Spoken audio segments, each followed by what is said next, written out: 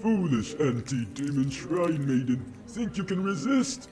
I am injecting you with a toxin that quadruples your sexual sensitivity. Oh no, that's 4 times more sensitive? You will orgasm non-stop and become a seedbed for my demon spawn for the rest of your life.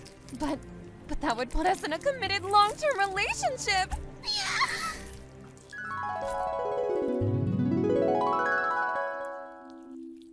Hey, we're behind on the rent. Go star in a porno or something.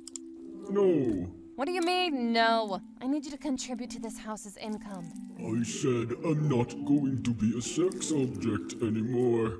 You and all the women just think I'm a giant writhing mask of tentacle f***s.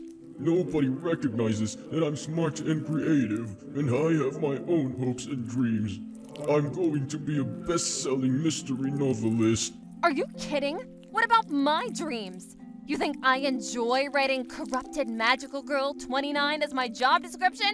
I'm going to be an interior decorator. Well, maybe I wouldn't have proposed to you if I knew you were only interested in my body. You're literally a bag of What else is there to like? Mommy, Daddy, are you going to get divorced? I don't want to move away from my friends. No, honey bun, of course not. There's nothing to worry about. A tentacle monster and its seedbed are together forever.